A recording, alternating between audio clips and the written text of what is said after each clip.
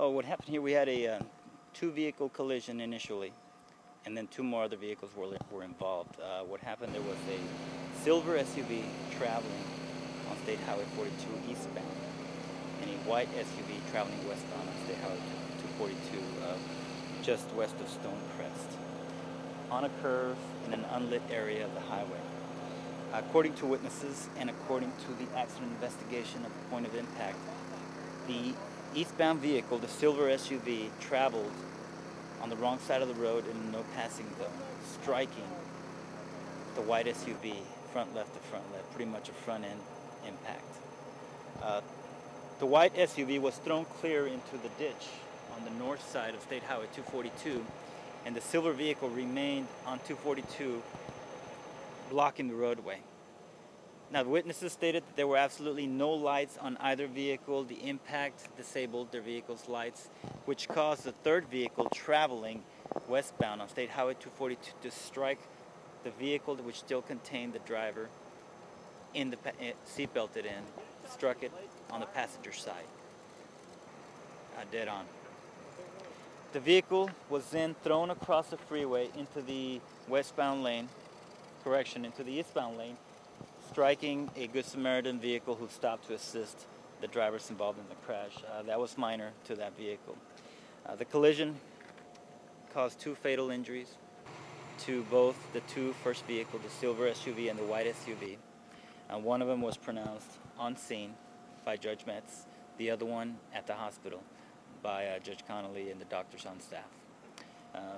Both individuals' names will not be released until families have been notified. And the other driver, the third vehicle involved in the accident, sustained chest injuries, nothing serious, and the Good Samaritans did not suffer any injuries whatsoever. But dark road, quite a few accidents out here. We've got two crosses out here already from one previous out here. You've seen, how many years out here? You've been out here a while. This road is notorious for accidents. We actually had an intoxicated driver drive into our scene, and there were troopers on scene to subdue him and take care of him before on staff. The county was very helpful as well. Earlier in the day, we had another intoxicated driver drive up on our scene, going through our roadblocks, which was way down the road, and the county unit on scene took care of that for us as well. They've been very helpful in blocking the roads and assisting us with this tragic accident. Westbound, let's see, the westbound SUV, what type of vehicle was it? I don't have that with me right now.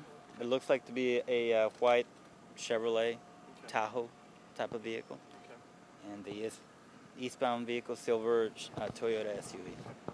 All right, now what about the victim in this one here is trapped in a pretty good length of time. Fire department's able to rescue, getting her out of there.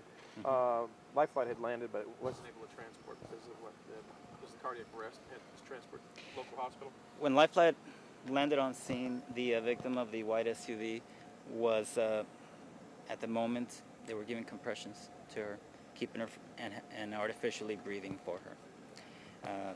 Life flight landed, but there was pretty much suggested if we go down to Herman. She pretty much at the scene was arresting. I appreciate it.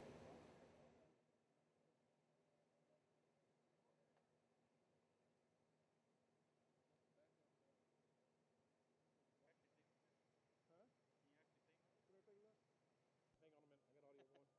They're neighbors, and I still don't think they get along.